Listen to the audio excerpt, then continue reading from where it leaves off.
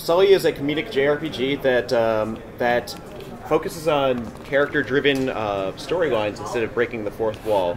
Not that there's anything wrong with fourth wall breaking humor, but I think that a lot of the other comedic games they do it a lot, and I want to stand out. So I've gone more with a Venture Brothers style universe where it's an RPG world, but everyone plays it straight. There's no like mugging at the character about how weird this is. They're just doing it. Darren, the male lead, he just wants to be someone that raids tombs, and he thinks that's a fine lifestyle. But in reality, he's kind of a rich kid that's a tourist.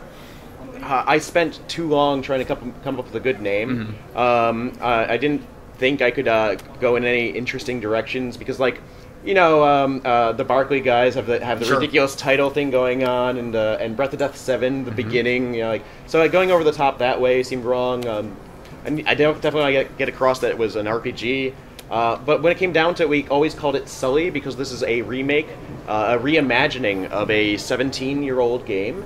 The game of the engine that got me into game making back in '97, mm-hmm. and being a programmer in general. Mm-hmm. It changed my life, and when I decided I wanted to make a JRPG, which you shouldn't make this decision lightly.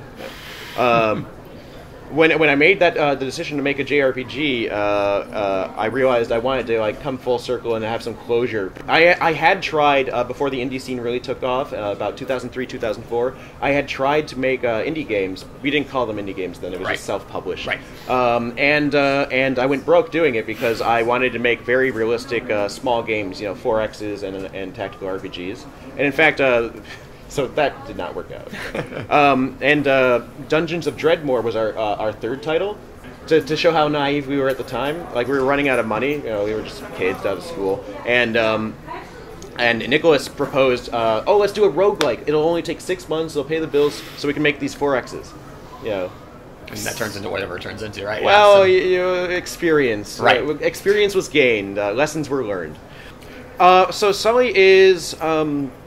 game development, as you might know, is kind of a game of moving deadlines, mm-hmm. And sometimes you cut things back.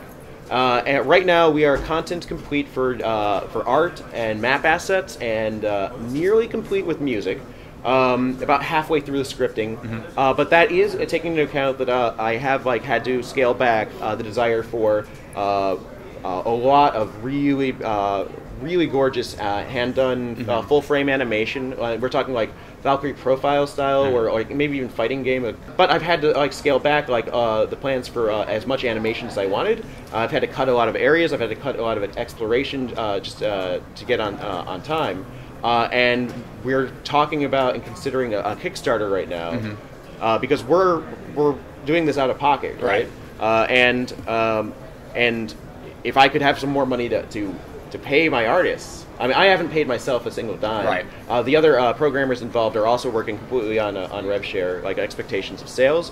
But the artists whose livelihood this is, right. I've been paying them. Right. And if I really want to make the full, beautiful, gorgeous game that I had planned, and so we're currently.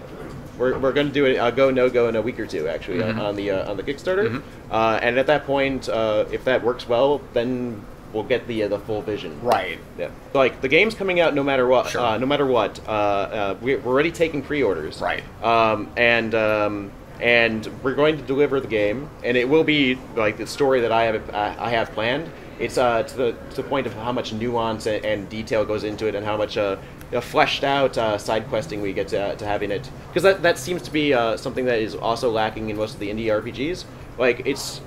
It takes a lot of time to actually detail a world out, and someone coming from the outside might not realize how much time goes into just scripting out things. They think of physical assets, but all the interactions take a massive amount of time. Right now, we're going to be coming out on PlayStation Mobile, oh, cool. And PC, Mac, and Linux. And if you do pre-orders, the pre-orders are only for PC, Mac, and Linux. I obviously don't control Sony, so I can't do that.